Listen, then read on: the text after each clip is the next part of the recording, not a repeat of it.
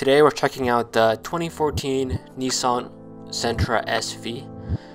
It's like a nice small car that actually is quite roomy in the back. It's known for the leg space and trunk space for its class. For 2014, there aren't too much changes because 2013 was a complete redesign. But mainly the CVT transmission and suspension are kind of reworked, so the handling is a bit better and it's more precise.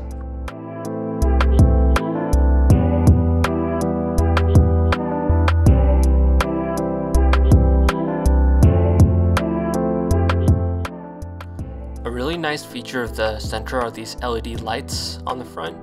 It just looks really nice. You see these on kind of luxury cars that it's just really cool to see on the Sentra. It looks really good in the nighttime too. The back tail lights are also LED, so it gives a really nice overall styling. They even painted the bottom of the bumper black from the factory and did the door handles with chrome, so overall pretty good styling here.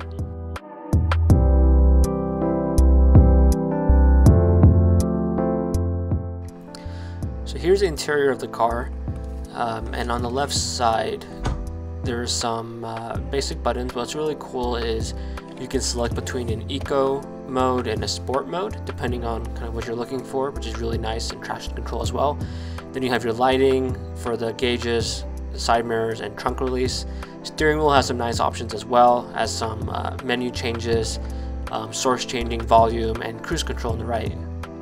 And here's the gauge that changes when you press a button, so you can see like how many miles you have left, your trip A and B mileage, your average miles per gallon, and real-time average miles per gallon, and just an average miles per hour as well, which is really nice. Yeah, a quick note about the eco and sport mode. Basically, if you're going eco mode, it just lowers the throttle, so you kind of helps you save gas. If you go in sport, the throttle opens up more, so you can go faster, but your gas won't be that good, and you have your traction control at the end. And here's what it looks like when you press the eco or sport buttons. Just a light pops up for sport and eco. And in the center console is quite nice.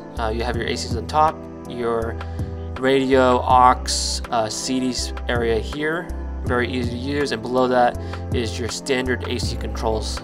Nothing out of the ordinary, but really nicely laid out.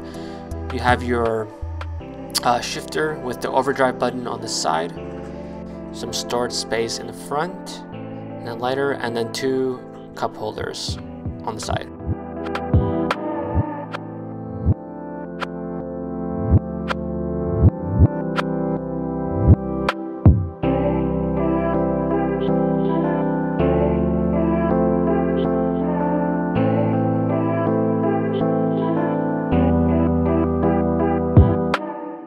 They also added a 6-speaker sound system for 2014, and it sounds really good.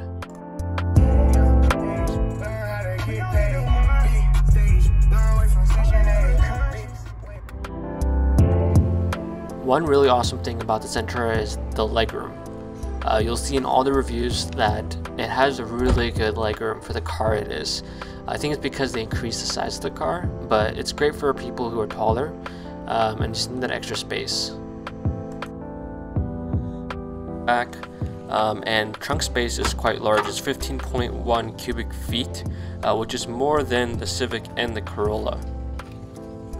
And the back seats fold down, so if you have bigger items, it's great to use this car for that. So the SV model comes with a 1.8 liter 4-cylinder engine with a CVT transmission, gets up to 39 miles per gallon on the freeway, and out 130 horsepower.